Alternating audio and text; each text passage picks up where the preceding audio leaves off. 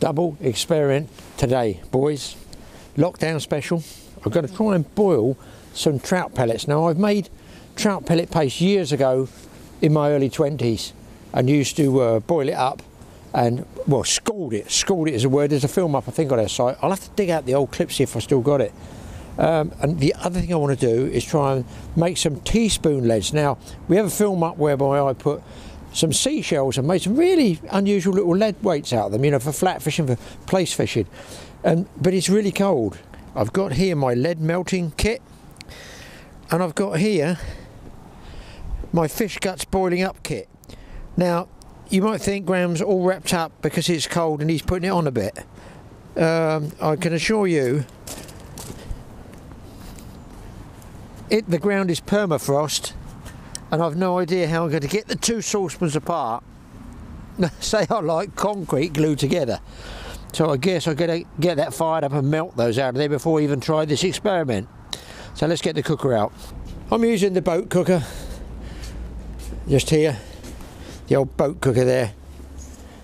Be nice if I could get under boat, but it ain't happening, boys. Of course, if you live on the sea, 1 mile from the legal limit or whatever you're allowed to go out and do, you can go, I guess you can go out in a boat, but I'm not personally willing to risk it. I don't want to get COVID, and I don't want to get a chunky, great big £200 fine arguing with somebody, an officer of the law. And of course, it's not just me. There's some right touchy people out there, you know, I've found, with this corona thing on. Some people just look at you really peculiar. They almost run across the other side of the road. Right, gas bottle. I'll tell you what else I've done, tip, boys. I don't have a water separator on my link to my engine, but they tell me if you have fuel in for a length of time, you get water in it, just some condensation or whatever, you know, expansion, contraction, it makes moisture. That can get in it. If it gets in your engine, it can really screw it. So it's either a water separator, which I haven't got, or get my daughter's car and I top it up with the fuel so the fuel's gone. I would put it in my mower, my strimmer, use it. Don't leave it for like a year and then put it in your outboard engine. Not good. Don't get me wrong, it will work, it probably will work, but a bit risky. Let's get this kiddie rigged up. I'm using this camera, boys, because it's really windy. It's supposed to be a lockdown. Piles of traffic going past on the M974 that goes past in Aberdeenshire here. I've tidied the whole garage up. I know where all my tools are now. I've got through so much wood building stuff for Mike's big channel, TA Outdoors. I've got a bit left over.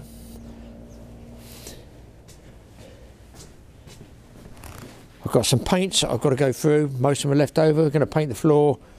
All solvents, cleaners, oils, stove axe, just stuff, boat cleaning stuff. The cleaning. All the stuff for properties, teak oil, linseed oil, stuff that we use.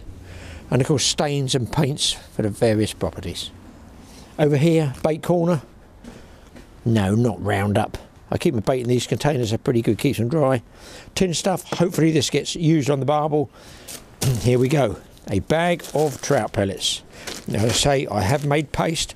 I have never boiled it and seen what oil comes out of it. We're going to give it a go. Right, I've got some sheet lead that I'm just snipping up so it fits in the pan. I'm not going to need much. I'm only going to try 3 or 4. I'm going to be trying to make a lead as we used to old school years and years ago in just a spoon, a nice spoon shaped lead, very similar to the shell ones, but it's going to come out a lot more even, I hope. Little piece of wire in there, but of course when I rest it down it's going to tip back like that and the lead runs out. So what I'm going to do is this. There's the lead. I've got a piece of board. I've got there a countersink. I'm going to countersink and grind out about 4 holes along here. Put the spoons in just to balance them, and then just rest a piece of wood under the back there like that, you see? Just like this. I go 1, 2, 3, 4 and try a couple of different moulds there. So first let's get this lead on the go. I normally find with lead it's better to get a good bit going rather than a little bit and you have to start heating up again, and it's very, it's freezing today. Well, look, that's on the gas, and it's barely, oh, I think it's just coming free. Look, oh, look, oh no, how much ice is in there? Look, 5 inches of ice. And of course that's going to expand, I would imagine, and come over and rust my gas cooker out. See, now that has actually made molten lead already, so I'm going to put a little bit more in there, because I find the molten lead actually helps the other lead to melt. And what I do is I put my spare one on top to shut the heat down in the cold weather, so I can just lift it out, just leave a little bit of air. Listen, garage doors open, holy hell, let's go through all that. Gloves, safety glasses, breathing apparatus, all the stuff the health and safety people like. What can I say? Pliers, nothing the most important thing, really, of any description that you put your mould in down here of water. Okay, fine. As soon as this is melting, I'll get rid of it. I can't believe how thick that ice is. That's got to be four inches. And no doubt, if that had been all water, it would have been totally solid.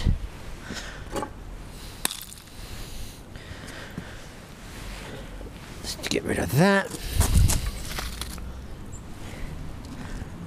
That is a saucepan not to be eaten out of. That's had tons of fish guts boiled up to get oil out. So, back in the Totally Awesome workshop. Let's just get ourselves rigged up here.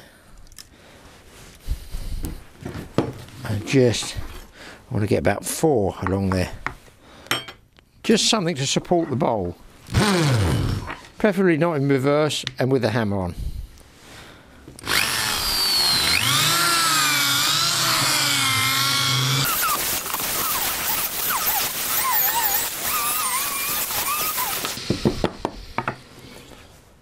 That's going to go there, and a piece of wood will stop that moving off.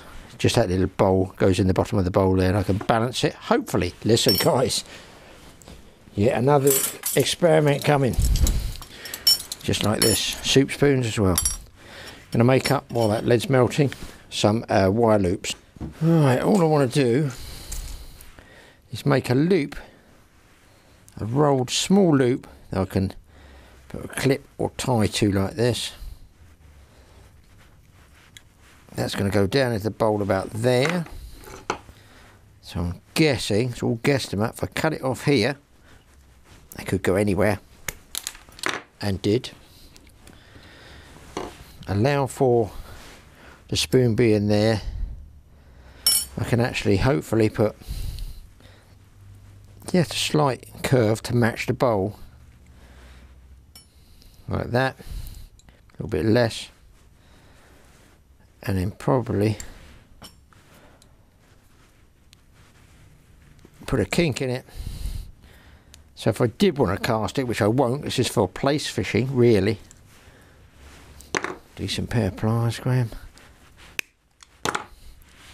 Using the long nose pliers and the curve, hopefully, if I twist it round the right way.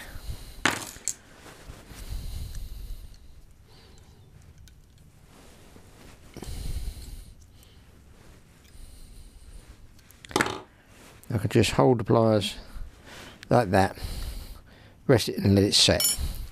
Right, let's knock another 3 up. So being someone of only mild intelligence, I've got my gloves, I've got my loop there, and I'm going to do a pour and see what happens. And here we go, ladies and gentlemen. Phase 1. Oh, I'm liking it already. I'm liking already. Bit of overspill.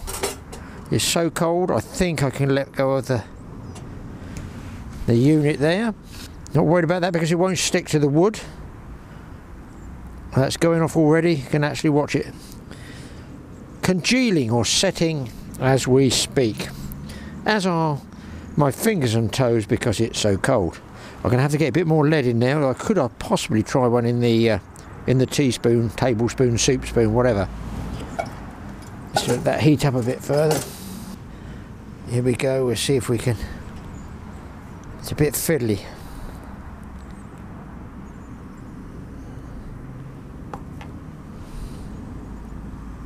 Set. I'm going to take this one out again in a minute and have a look at it, let it cool down. I'm going to get a little bit more lead on the go. All an experiment. And then I'm going to start on the fish oil. Keep your garage doors open. Always do lead melting in a ventilator. Can I speak? I can't even speak, and it's Friday. I haven't had a glass of wine yet. Always do lead melting in a well ventilated place. Check through all the health and safety whatevers that you need for lead melting. This is how I do my lead melting myself for my fishing leads on my boat. I think you got the gist of that one. I feel inclined to experiment with this chappy. That's come out okay. The spares I can go back in, and this will be very hot. Get those back in there. Let's have a look. See, I think that shape is similar to those shellfish ones I made, but much more neater, because I can tap that round with a hammer, and if you bump along the bottom it almost looks like a flatfish. That's what I'm thinking. That's why I'm doing this, really, for Plaice fishing, even though I'm stuck at home in lockdown, amusing myself, boiling up things in the garage, stinking out the atmosphere with lead and fish guts, and in a little while these trout pellets. So we do a bit more lead melting. That's obviously going to work. This guy can pick up there. This guy can pick him up by the handle there. Be careful, out it comes. Shake straight out. A little bit of surplus there. Trying to do all this and film one-handed, people, as you do. That goes back in. I suppose you could put a lid on that if you wanted. I just like to leave it with a bit of air, like that. Again, just my way of doing it. Now that one's taken, but good job I put a curve in it, you see, in the wire. 2 leads done. How easy is this?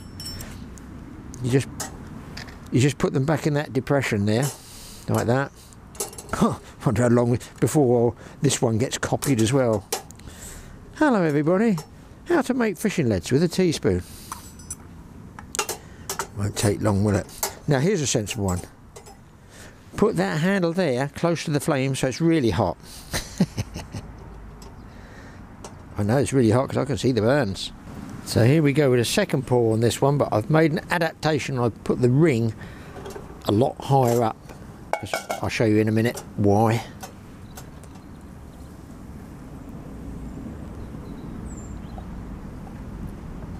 That looks like a better one. I'll put it just there. Let me show you.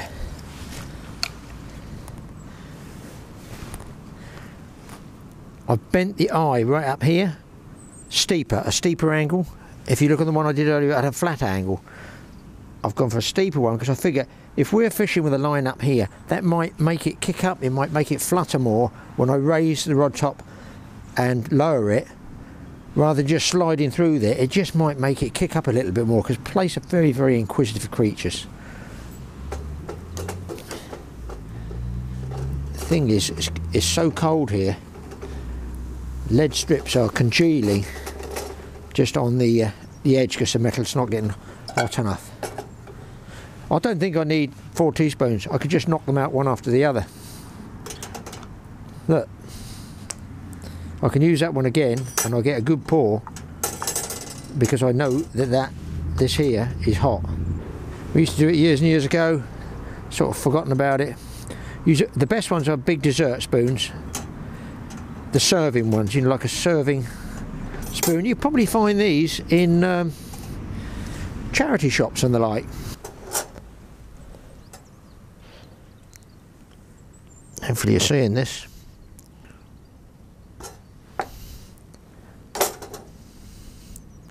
Just release it slowly like that. Always looks so lovely and shiny and sparkly and clean, doesn't it? Again, the emphasis is all moisture, away from any lead melting whatsoever. It goes off everywhere, explosions. Look it up, read it up. If you're all nervous about lead melting, please do read it up. I just make my own leads like so many fishermen do.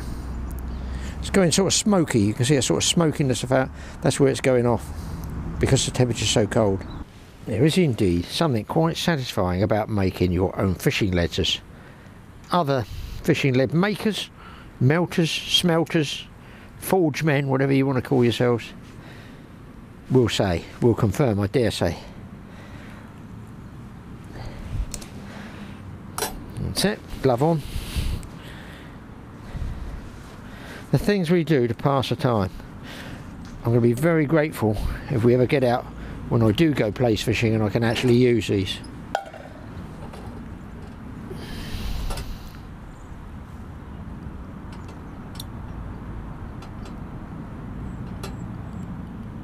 Get in a little bit more. Give it a few seconds just to go, and I can literally pick the next one up and just get that one. It's a bigger one, this one.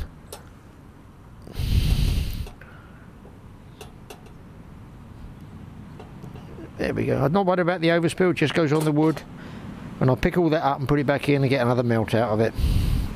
Just let it go off. Fish oil on the go.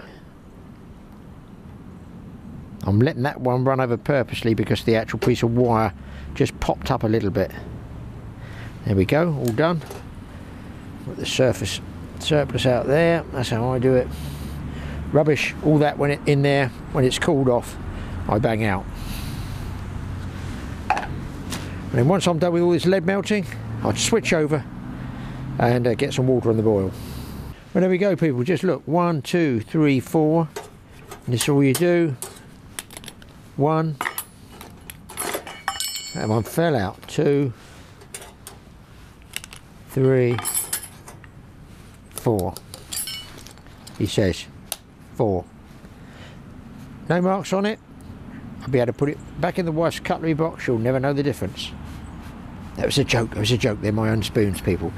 Don't use your own spoons. Otherwise somebody will be having a Christmas dinner with you once and go, That's very nice Christmas pudding, Mrs. Pudding. It's got a bit of a tang to it.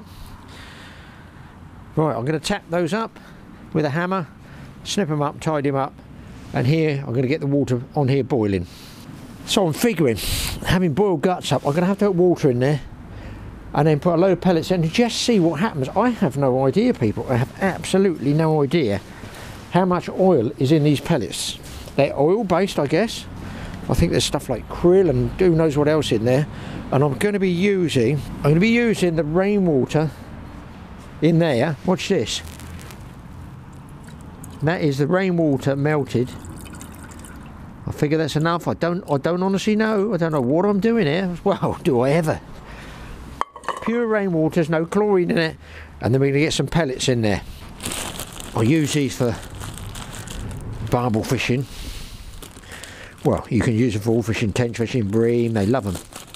I've caught chub on them, but just occasional chub. To me, if I can ever get this undone, to me, these are gold dust for barbel, tench, chub, all that sort of stuff. That's all I'm going to put in there. These are very, very dark pellets, these ones, look. They're very dark. Can you see those in the light? So we're going to boil them up.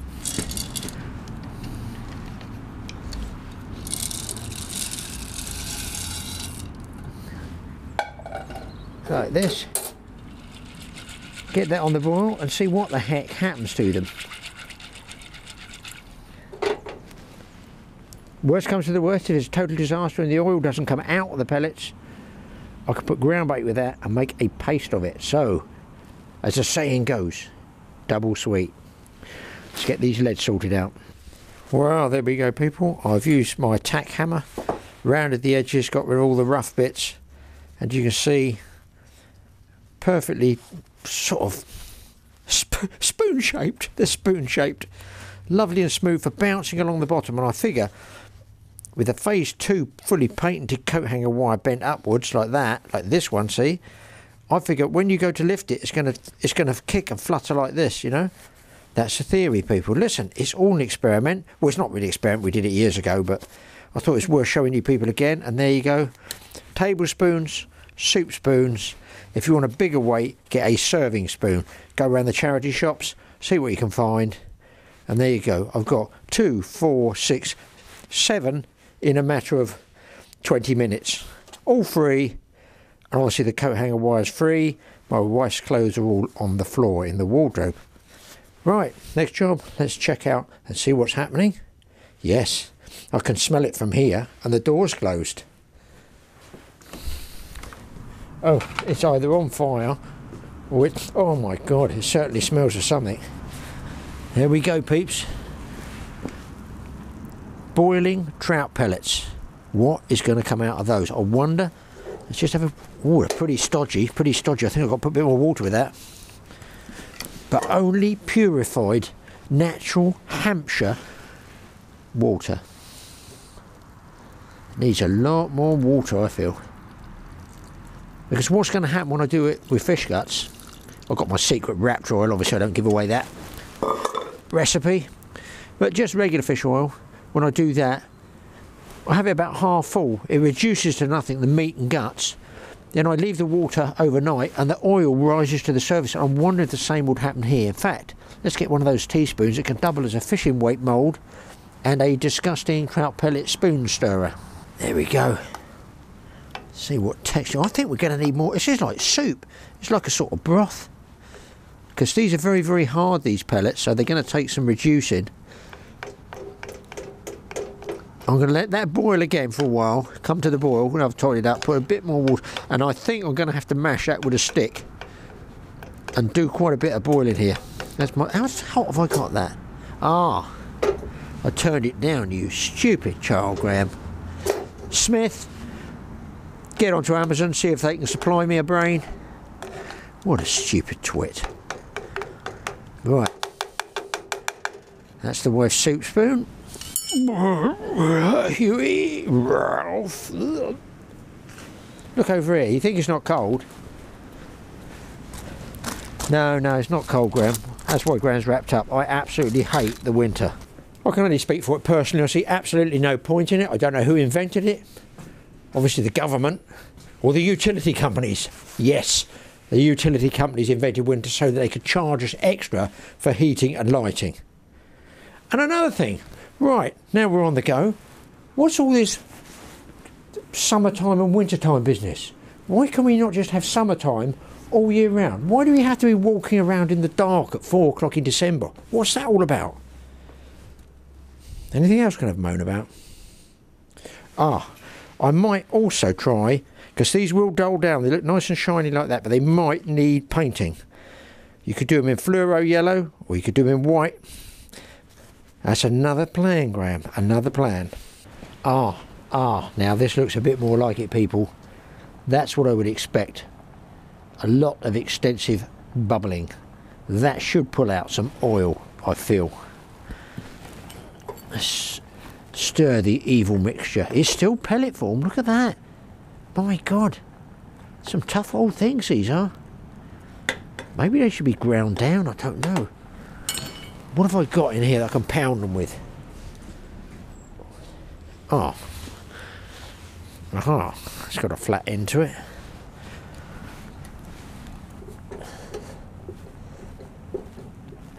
Might just help the oil to come out a bit more. I don't want to see any pellet at all, so I've got a feeling it's crush time.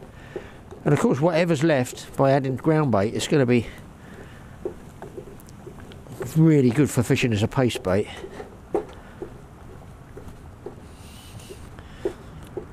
It takes some grinding up, I suppose.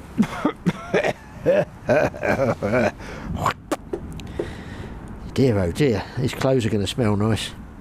I suppose I could have ground it up in the wife's blender to save this. I don't think that would have gone down too well there, do you people? I just don't think that would have gone down well. Trout pellets in a blender. Listen, I know there's going to be comments that people have dried trout pellets in a blender. Probably match fishermen, I would guess, because they're always thinking of new ways of winning matches.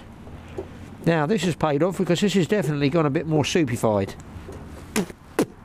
Bloody hell. It's following me around. Well, I don't understand this. It's not like the fish guts. This has been boiling for about 20 minutes. It's sticking to the bottom of the pan. Look, I've put more water in there, because obviously it boils itself down, but it doesn't seem like those pellets want to break up. I mean, they're obviously compressed when they're made for the trout farms and fish feed. So how, if I've been boiling this for 20 minutes, how come the fish can get that dissolved with just their stomach acids, I guess? Oh, bloody, I've got some stomach acids after this lot. Give it another 5 minutes, boys, and we'll call that one quits. Otherwise this costs £42.50 in gas. So I'm thinking, boys, about these Plaice leads. I've done this with them. I strung them out on some fishing line, knotting them individually, so they look just like washing line there. And then I'm going to use some white paint, and any drips of reverse the carpet will go onto the carpet. Then when that sets, I'm going to try, and I think either glue a bead on the top there so it looks like a Plaice, a mini Plaice, either, you know, super glue or something like that, or paint a little eye on it. Obviously as it bumps along the bottom the white will come off, but it should just come off for this area, not the top. Right, let's get the paintbrush going. This might not end well, I don't know, guys. It's all another GP experiment in the cold weather. Oh yeah, they're going to look better because they're going to go dull, you see. That's my major concern. It's this way. At least it'll be light on the bottom. Because Plaice are definitely visual feeders.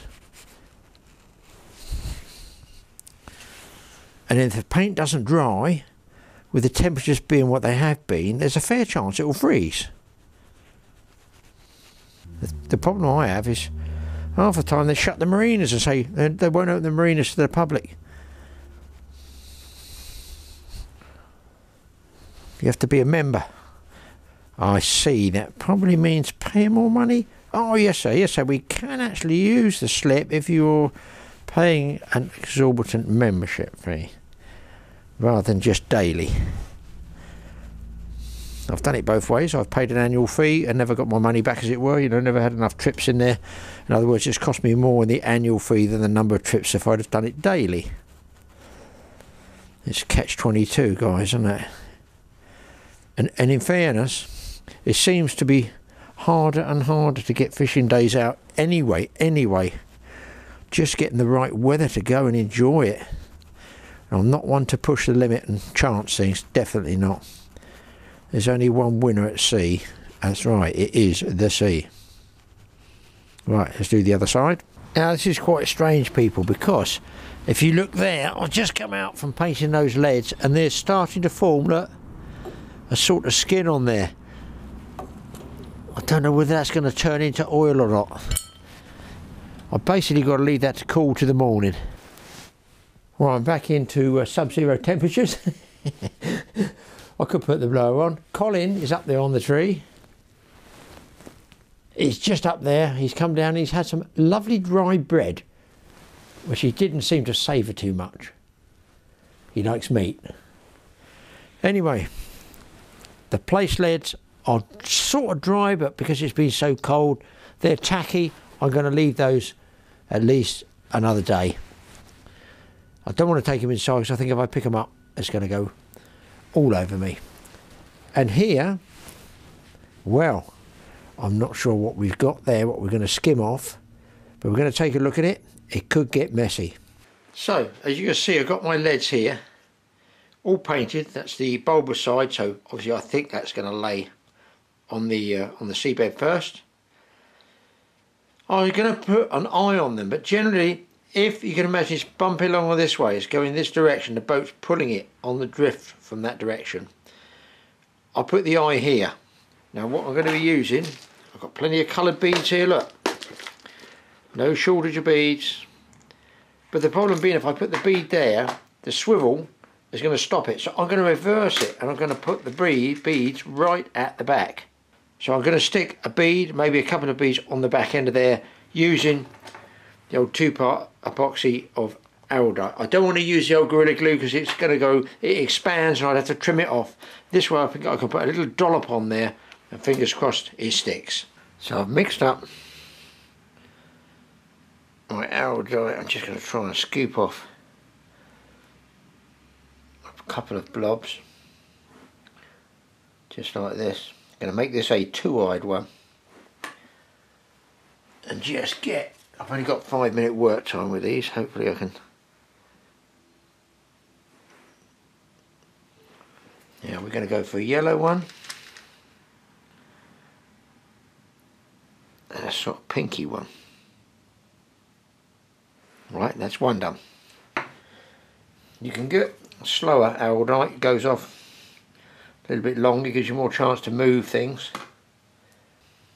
I don't imagine anybody got leads with eye beads. I wonder.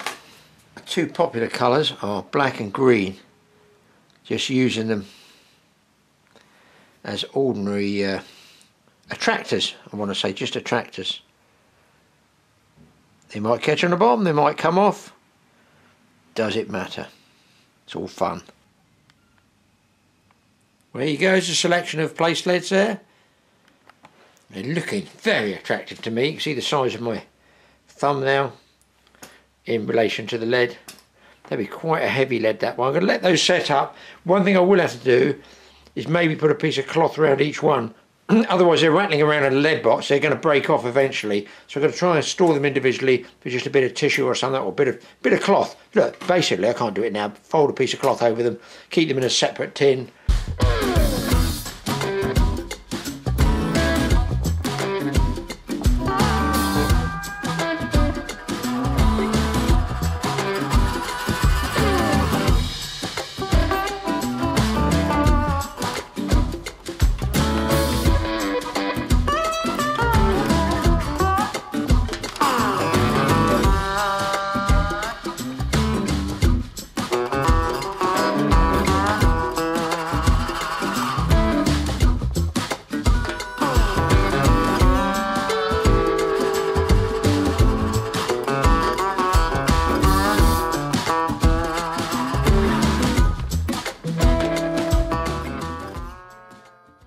I've got a feeling this is going to be something of a failure. On the top is a skin, so no oil there at all. Just going down slowly. I don't see any oil coming off of that, but it is liquid. So I'm going to figure if I can get this frozen down off right at the bottom. That's liquid on the top, and then there's paste underneath. So let me just stir this up a bit. That's soften it. I'm going to drain this and I'm going to freeze it, and then put it into ground bait, and freeze this other whatever gunk is left in the bottom of those pellets. I'm going to freeze it separately from the water. So put a piece of toweling down. Hopefully you guys will see this. I'm going to pour it in here. Oh, that is some lovely jubbly, lovely jubbly. But no oils come off that at all. Now, what I find strange, how do the trout that they feed these pellets on, how do they process this into oil? Why am I not getting oil out of it? I don't understand that. I was absolutely pretty well sure that I would get oil out of this. I've got a sort of soup. I'm going to call it like a broth. Pretty sure this is going to send on crackers. Marlin fishing. Marlin fishing? Maybe marlin fishing would as well. I'm going to drip all that out there, because there's a good bit of stodge in the bottom, which I feel is going to make paste. So this one, there people, I'm going to pop in the freezer, and then when I want to use that as a ground bait additive, I can. Could even tip that in the margins on its own. I think it was sending bananas. And look, it's absolutely, it's like coffee for fish. But in here, say I've not, oh yeah, this I can tell you will make a paste. It's going to be messy, but that, if I mix up, it's going to make a good paste. This is how we used to use it for tench and carp years and years ago. Or I did. It was then floating trout pellets. I think now they use a lot of sinking pellet now. Trout owners, tell us which ones these are. I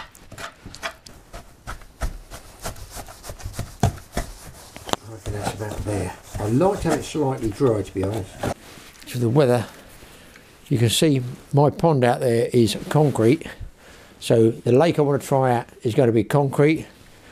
How do I get to my freezer? Oh, there's some goodies in here, people.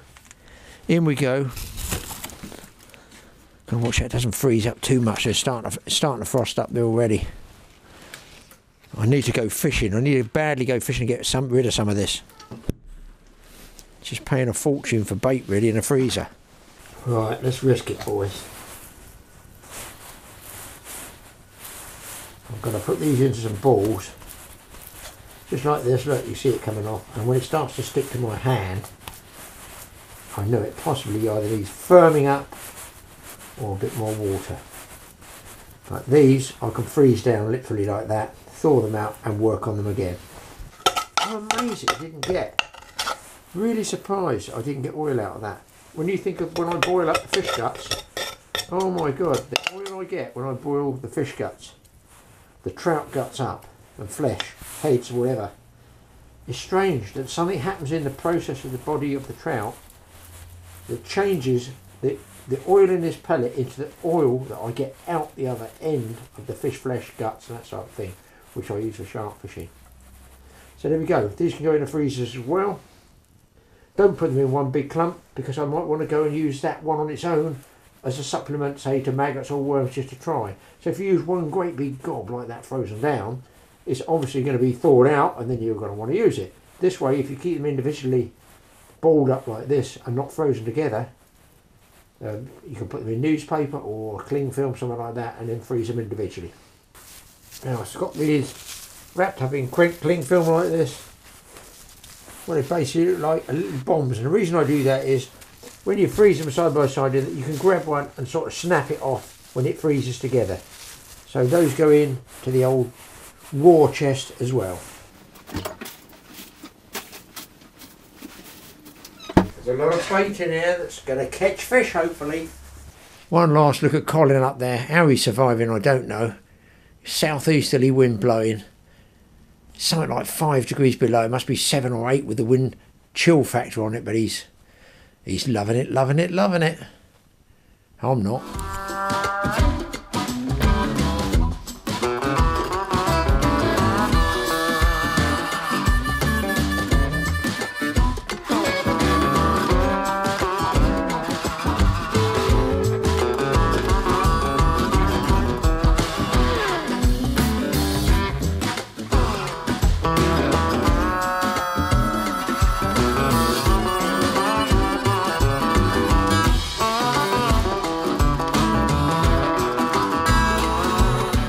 Just shows how amazing and low the levels of boredom come with this lockdown. I'm telling you guys, they will catch fish. I just need permission to get out there on the ocean. See you guys in the next episode.